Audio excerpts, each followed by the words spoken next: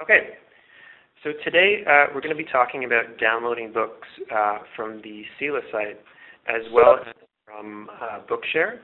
I'm going to start off talking about the CELA site, and I'm going to hand it over to Christina from Bookshare, and she's going to talk a little bit about that.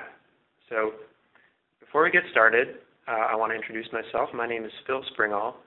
I'm an information specialist, and I work with the CNIB library. I've worked with the library for around 9 years now, and a big portion of my job is helping clients use our website with adaptive technology or trying to download books. CNIB library website is virtually identical to the CELA site, so those skills are hopefully transferable, so I should be able to help you out today. We are going to have Q&A after both presentations. And for today, it's going to be just text chat only. This is our first time doing a WebEx webinar, so fingers crossed everything goes well. But I did want to mention that we are recording it, so if you run into any technical issues, we'll make the recording available to you afterwards. So just getting started here for my agenda, CELA portion. I'm going to be talking a little bit about the kind of technologies that are available for when you're trying to download a book. And then I'm going to talk about two popular download methods for DAISY books. We're going to look at tablets, and we're going to look at desktop computers. Sorry about that beeping noise. That's people joining the conference. I'm not sure how to turn that off at the moment, but we'll soldier on through it here. So the first thing I want to mention are all of the options that are out there when you're trying to download a book. Obviously, not everyone is using the same computer and the same setup. People will be using different operating systems like Windows or iOS. They'll use different browsers, Internet Explorer, Chrome, Safari, and they might be using different adaptive technology, things like JAWS, Zoom Text, or VoiceOver. So you get a lot of different combinations here in terms of the kinds of ways that people might be downloading books. And it gets a little bit more complicated when you factor in different devices, like the Victor Stream or the iPad. If you're trying to download a book with Internet Explorer or Firefox, there will be a difference in the download method. It might be slight, but there is a difference there. In fact, there's a difference even within Internet Explorer. If you're using Internet Explorer 11 versus Internet Explorer 8, there's a difference.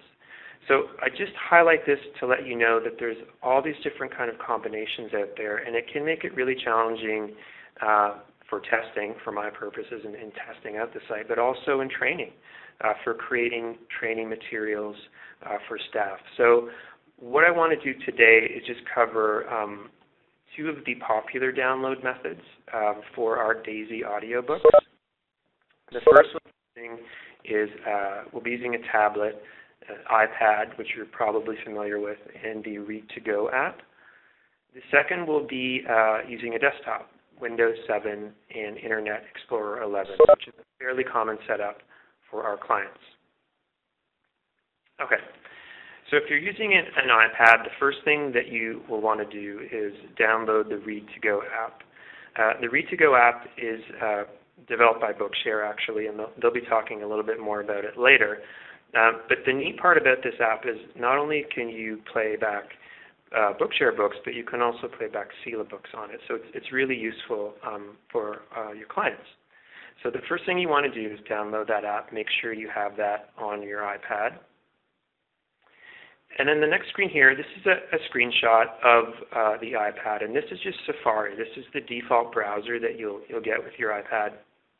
And here I am on the CELA website, and I've done a search. This is Anne of Green Gables. And what we're looking for in particular is a format called DAISY Download Zip. And in order to kick off this process of checking out the book and downloading the book, you need to select, or since this is an iPad, you'll be tapping this link, Get It, DAISY Download Zip.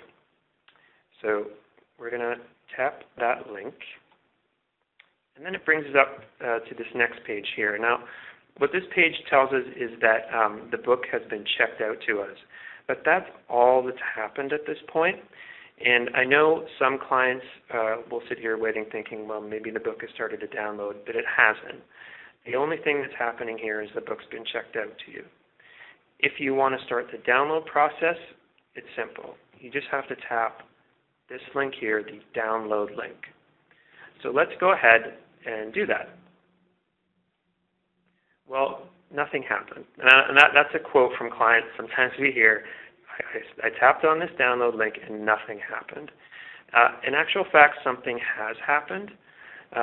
One of the things about the iPad is it's not that great in terms of letting you know that it's working, whether it's trying to load up a new page or whether in this case it's to download something. It's not always that evident. There actually is a visual indication on the screen.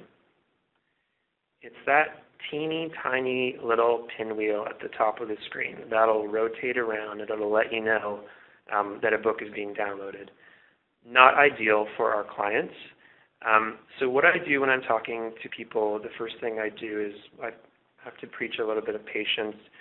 You have to wait depending on the size of the book.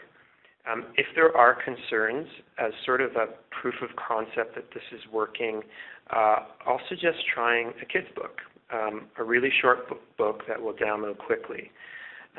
You'll be able to tell that the download was successful because the screen will change and it will look like this. So right in the middle of the screen, you have the zip file. There's the file name for it, the file size, and you have options. In this case, I have one option, which is open and read to go. Depending on the apps that you have on your iPad, you might have more options there. But what I'm going to do here is go ahead and tap on that. And what that will do is open up the Read to Go app. And here I am on the bookshelf of that app. And there you can see Anne of Green Gables. So that is sort of the easiest way to download books from our site. Let's look at something a little bit more complicated. Desktop. So what I'm using here is Windows 7 and Internet Explorer 11. And here I am on that same page where I've selected the Get It link. And I'm at this option here where I can download the book. And I've actually already selected the download link. So what's happened here is we have this lovely sort of gold bar at the bottom of the screen asking us if we want to open or save.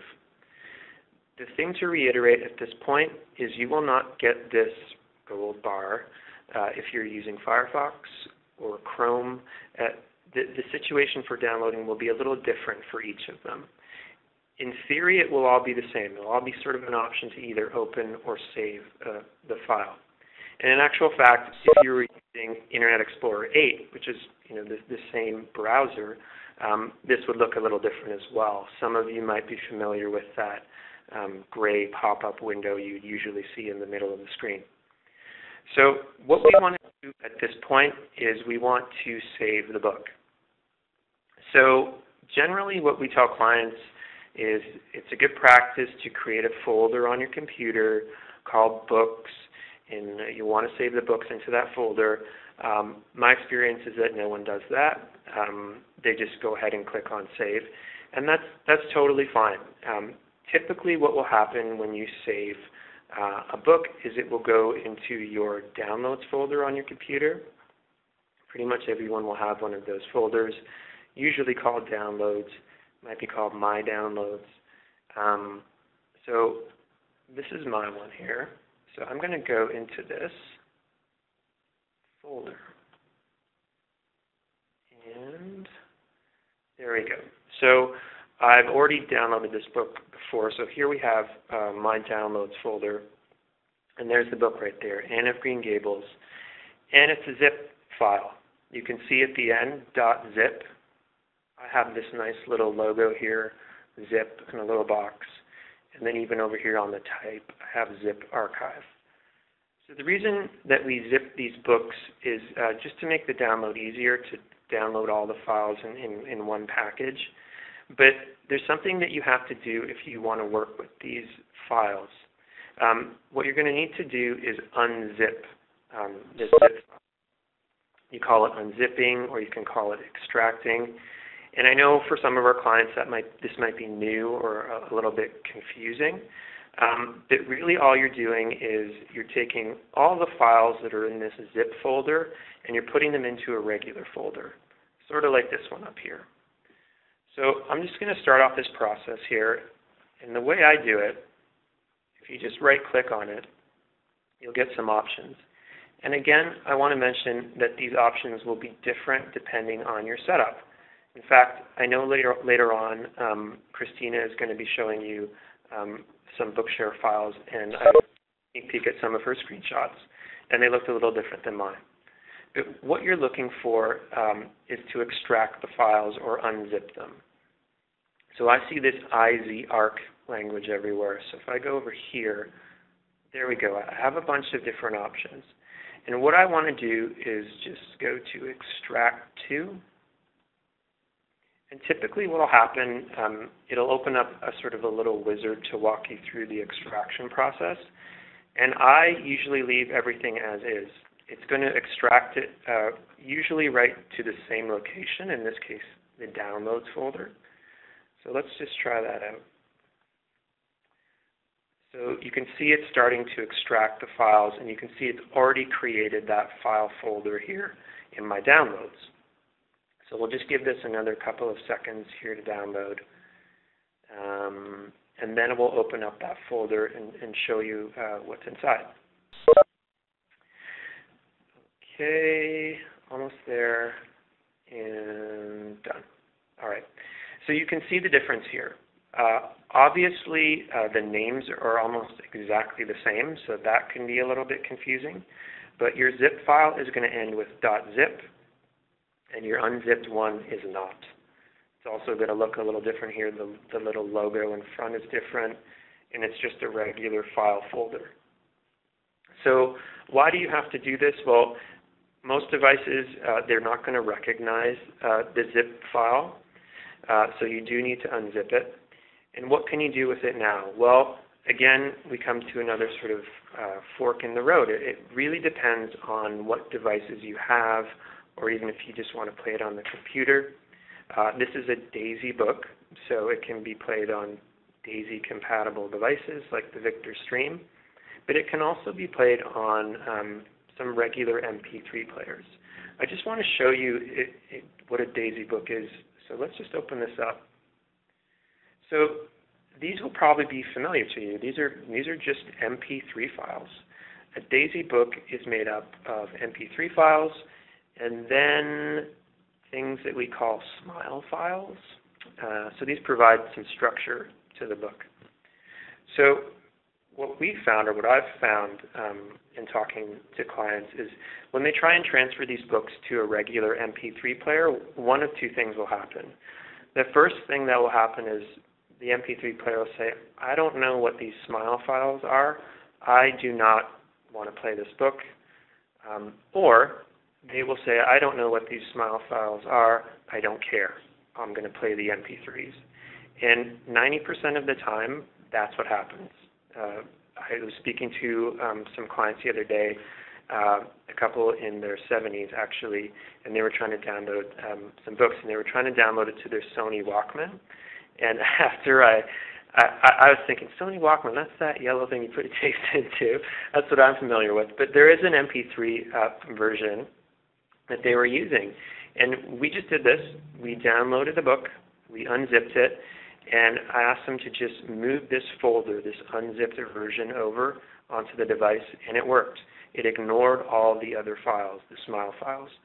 So those are some things you can do. And of course, if you do that, you're not going to have all the DAISY functionality. But just wanted to let you know that there's a little bit more to the DAISY books. They're actually just made up of MP3s. So you can grab those out of there if you want. So a couple things to remember here. The iPad and Read2Go is pretty easy. In no way am I suggesting that your clients need an iPad or that they have to have an iPad. I don't have an iPad. I would like one. But they don't need to have one. So it's just a really easy way to go if they do. And as you'll see in a minute when we take a look at Bookshare, there's a whole host of other books that they can get, a really great opportunity if they do have an iPad and they do get that Read2Go app. The other thing to mention again, lots of options, and one size or download method does not fit all.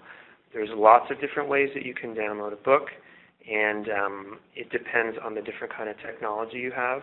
But in theory, they all should work pretty much the same.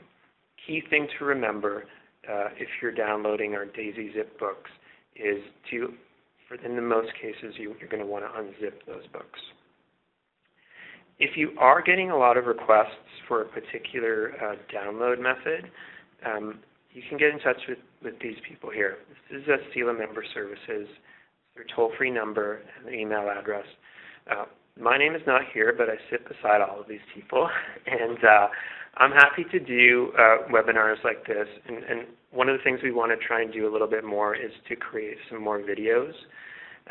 We have some text-based instructions, step-by-step instructions for different setups. Those are in the process of being translated right now, and we hope to have those up on the CELA site on the help section very soon. But if you are running into people using JAWS 12 and Internet Explorer 11 and you need help, get in touch with CELA Member Services, and they will get in touch with me, and hopefully we can sort that out. So at this point, what I wanted to mention as well, the Read2Go app, there is a cost associated with it. There are some other apps out there. What I tell clients when they're downloading, they're trying out different apps is basically what you would tell anyone is you get what you pay for. My experience with the Read2Go app is it's the best that I've been using, so that's what I recommend. The cost is $19, but it's great. And as you'll see in a minute, all of the kinds of things that you can get through Bookshare are pretty amazing too. So what I want to do at this point is just close this up, and then I'm going to hand it over to Christina to talk about Bookshare. This is Christina Pappas. I'm the International Program Manager for Bookshare in California, and I'm really excited to be here in Toronto visiting our friends at CELA, and really excited to be able to participate in this webinar today. Quick background, Bookshare is operated by a nonprofit organization in California called Benetech. And so if you see Benetech on the slides, that's why Bookshare is one of the initiatives that Benetech does in the areas of literacy and human rights and the environment. So today I wanted to cover just a brief description of what is Bookshare, because I'm not sure if everyone on this call is familiar with Bookshare. And then we're going to spend a lot of time talking about how you download Bookshare books on various devices, starting with the two easiest ways, or three if you count both kinds of tablets and mobile devices as separate devices. And we'll go into a little more detail on the complicated ways if somebody has another kind of assistive technology that they're comfortable with. And then after you're excited and agree with me that Bookshare is awesome and very easy to use, I'll cover a little bit about who is qualified to join Bookshare and what you could do to help them sign up. So this is Bookshare's homepage. Just a quick summary, Bookshare is a library of accessible online books, and it's available for people with print disabilities, the same as CELA, visual impairment, physical disability that prevents holding or using a physical book, and learning disability that severely affects the ability to read. With our partnership with CELA, Bookshare access is free to patrons who receive CELA services. Normally it's $50 US per year for a subscription to download up to 200 books per month. Schools and other organizations can also join with the group membership. So right now we have about 320,000 members, and the majority of those are students in the US, because we receive funding from the Department of Education to provide accessible materials to every student in the U.S. who needs it.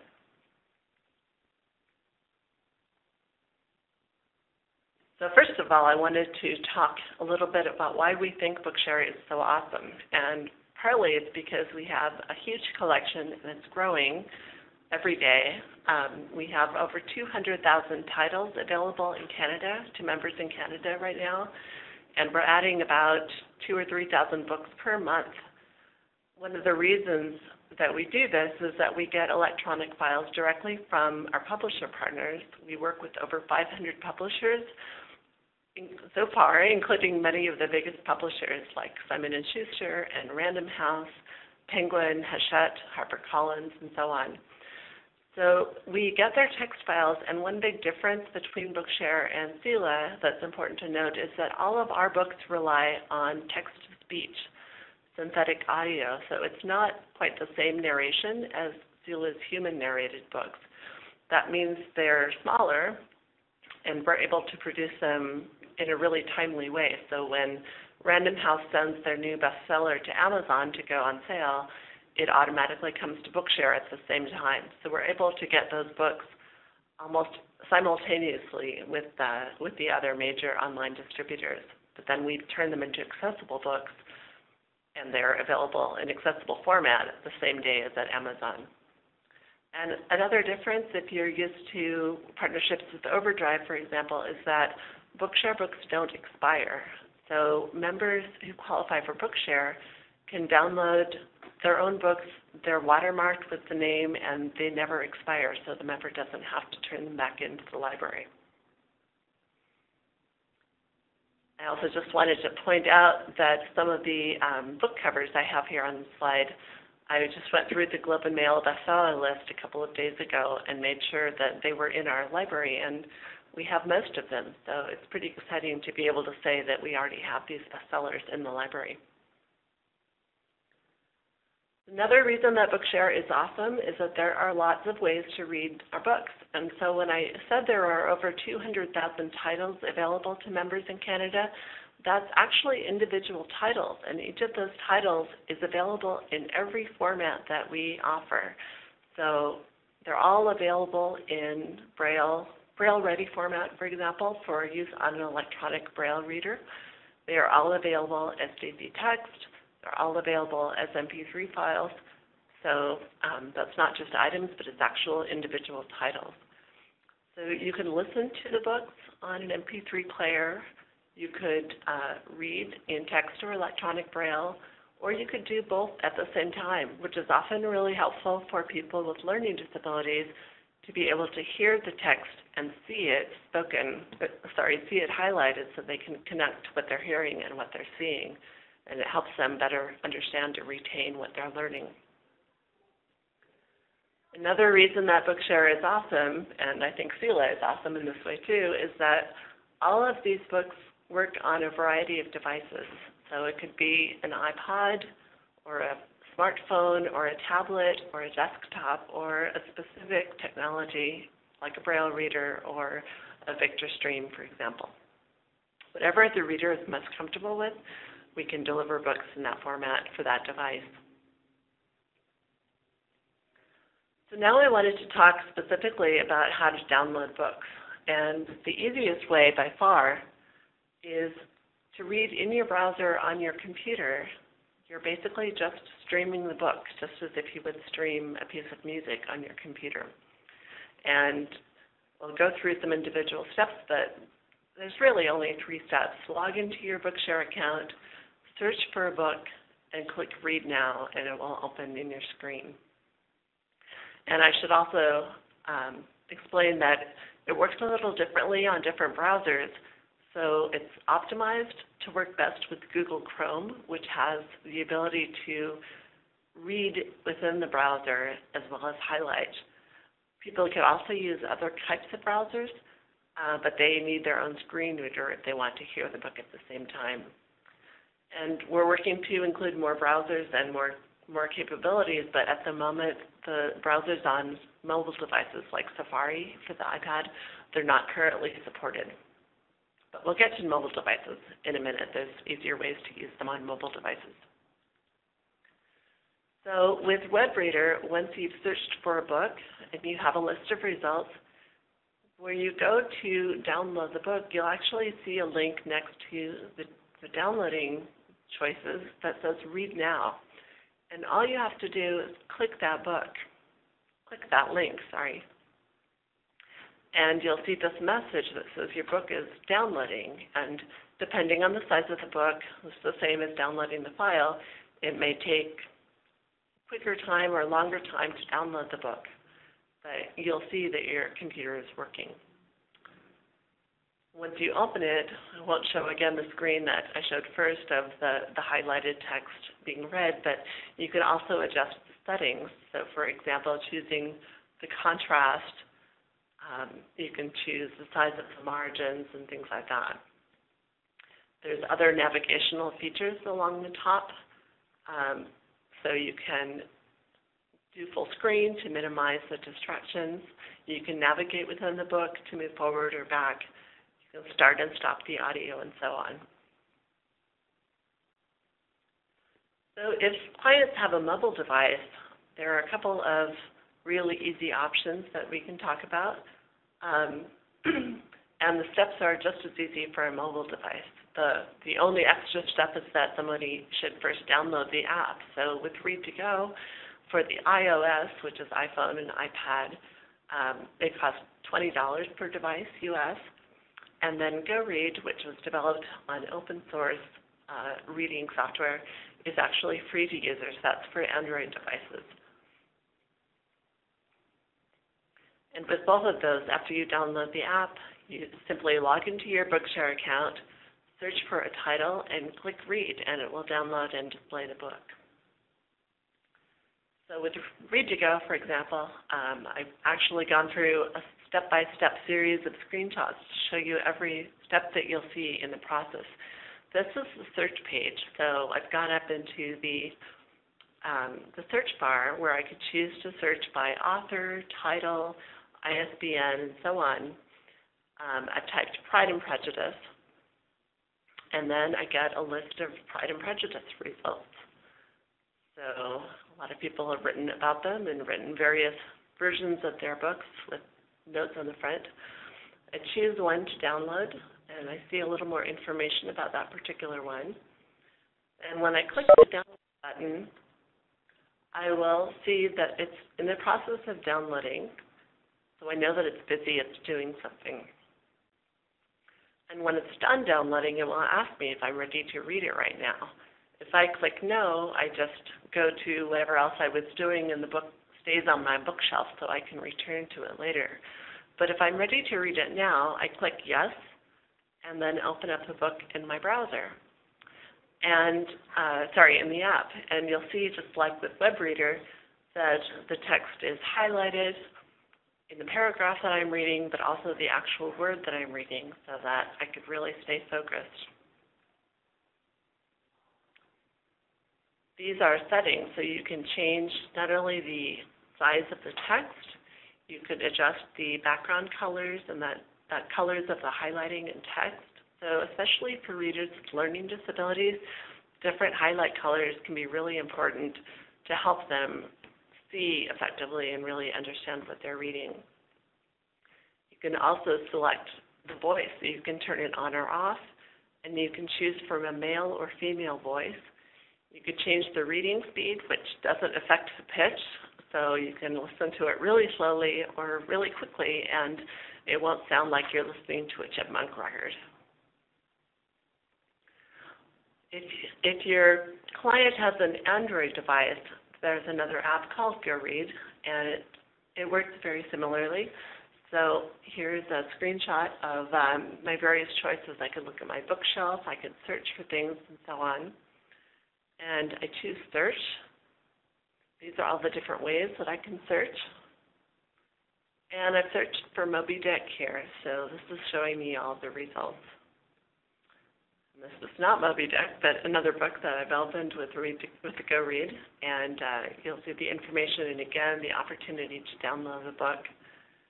And once I've downloaded it, I could start reading it, and it has navigation buttons at the bottom to move forward and to stop and start again. So those are the absolute easiest ways for people who have gotten comfortable using tablets maybe and can do a lot of basic things on the computer. For people who are interested in using assistive technology that they're already comfortable with, or have a device that they're already using, or are more comfortable with computers, you can use Bookshare books with a lot of other devices, and it's very similar to what Phil talked about downloading and then opening it with your device. So just as you would, you'd search and find a book that you want, you'd choose that download format, whether it's AZ text or MP3 or Braille, and then you download the book. And as Phil said, there are a lot of different ways that books get downloaded. So, for example, depending on your browser and the browser version and the operating system, it may ask you where to download the file or just download them to a folder. And you can always go into the browser settings, I think almost always go into the browsing settings, and decide where you want to download the book if you're having problems finding it. Once you've downloaded the book, then go to find it and extract it, and then open the book with your preferred assistive reading technology.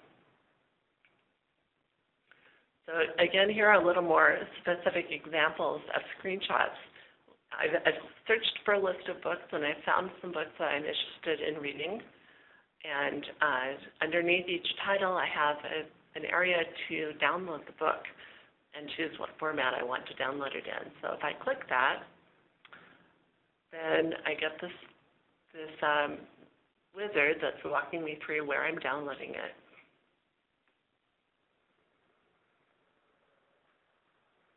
For larger files, the books are often, it takes them a while to download. So for MP3s, for example, and you'll receive an email message when it is ready for you to go back to your Bookshare account and get.